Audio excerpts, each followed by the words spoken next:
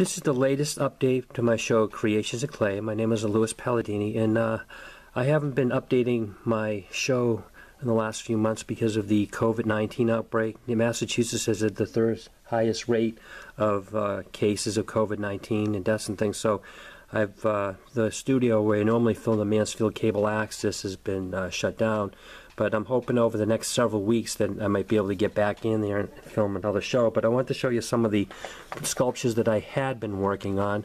You'll recognize this, the King Kong roaring head that I did from a few months ago. I just want to show you a little more detail, let you see how much detail there was with the teeth, you know, on the, you see that?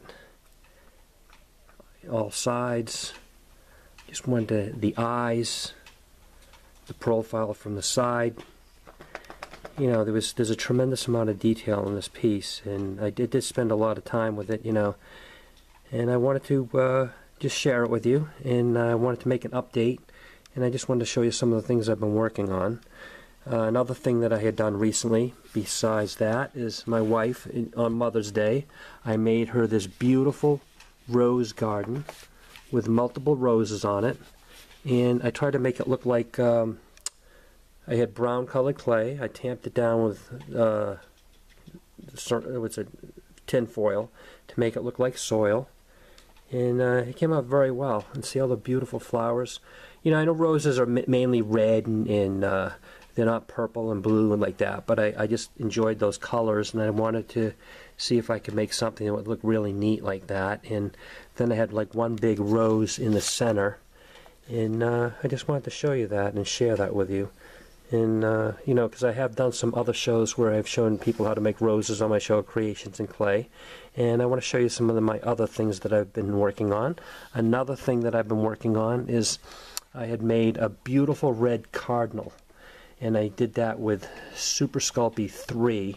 I started out with the regular Sculpey, and I just want to show you that. And you know, it's a beautiful piece. I love cardinals. They're beautiful birds, and I just wanted to show you all the detail that was on that. Let me see if I can zoom in a little bit there. You can see that, the eyes, the nose area, in the wings.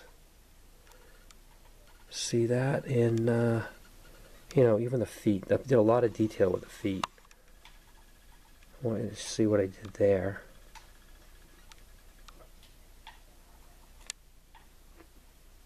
Just like that. And I'll put that down. I want to show you some pieces that I've done in some previous shows. I did a howling Bigfoot one night. If you look up Creations in Clay, howling Bigfoot, you'll be able to find this piece. It was very easy to make, simple, and I just wanted to show you the tremendous amount of detail that's on this piece. You know, with the teeth and the jaws. You know, and I think that if somebody would like to try this, it would be a very easy piece to do. The instruction I have on the Creations of Clay howling Bigfoot, I think they'd be very easy to follow.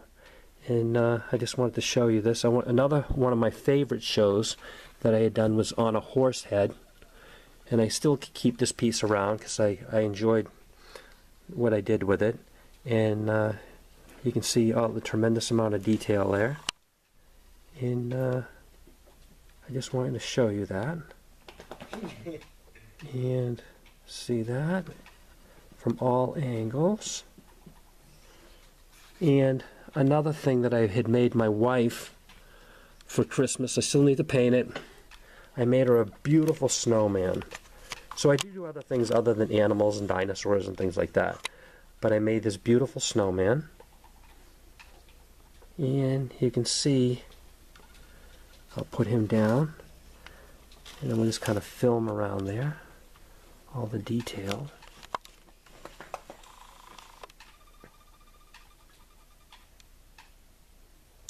You see that? I roughed it up a little bit in the snow, or to make it look like snow, I took a tinfoil and I kind of tapped it here and there, and I tried to make it look like snow. You know, like when you pack it together, you know, when you're making a snowman outside. I wanted to make it look like that. And you know, I also want to show you some other pieces that I'm currently working on. This here is the beginning of a great white shark. I plan to do that. I'm working on that right now. You can see the beginnings of it, the jaws, like that. And I just wanted to show you what these things start to look like when I first start them, before I paint them and do all the detail work to them. Another one of my favorite pieces that I'm working on right now, and I got to pick that up right now. It's a dogman sculpture, and I thought that this is a pretty cool creature. It's a cryptid. You know, nobody knows if they actually exist, but I'll put that. Let me see. I'll move this out of the way, and I'll move that there.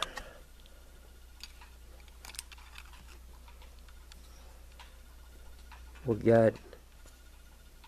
You can see the detail on this. I'm trying to get the lighting so you can see the detail. But that's a dogman sculpture right there. And I wanted to make sure I get the head done first and then doing the fur. So I do have the rest of the body kind of made, but I need to add the fur and the rest of the detail to that. But the dogmans are what this. I guess they appear all around the country, supposedly. There's different reports about them, and I just thought I'd take an attempt at doing this animal because I found it very interesting, because I'm fascinated with like Bigfoot and some of those creatures, and I'll just see. I want you to see the detail I made with the teeth. It's really cool. You can see the head.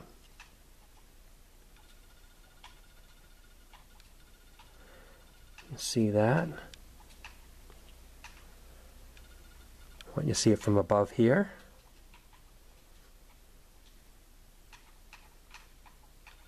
And that's that. So now I want to show you, I mentioned that I was going to do Rodin. I did do a sculpture of Rodin, but I need to figure out how to make it so I can make it for my show, so I can make it into easy steps. But this is what my Rodin sculpture currently looks like. And I don't know, I was fascinated with those things when I was growing up. You can see there. I'll just spin them around. You can see them from behind. See all the detail. His hands. I took and I just kind of roughed up the back a little bit. See how I did that? And that's what Rodin looks like from the back. And then what I did is, you can see, I'll try to show you a little more on the head right now.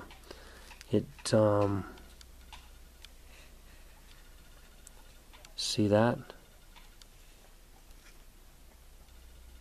I wish the lighting was a little better, but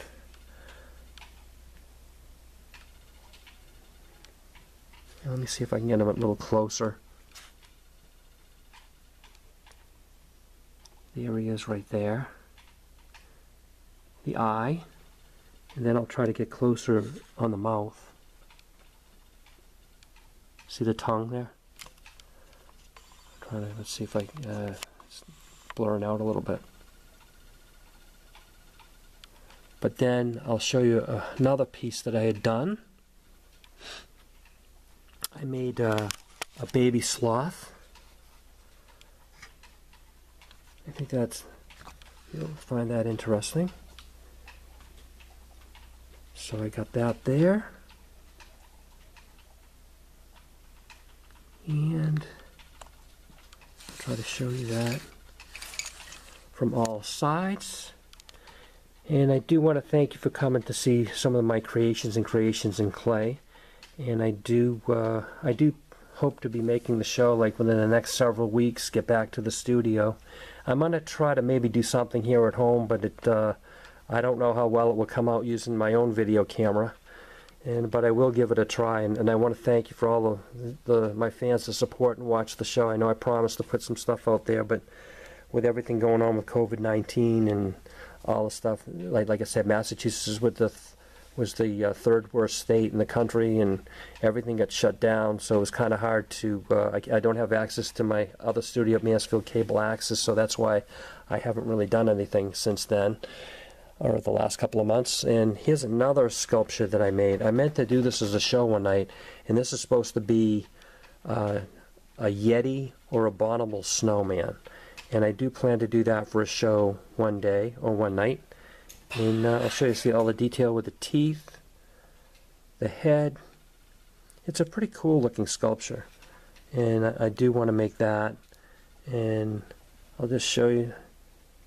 So, and you know, I try to make his eyes like reddish orange, because I thought that'd be really cool, make him look scary. And you know, thank you for watching this video tonight, and I look forward to seeing you again soon. Thank you. Goodbye for now.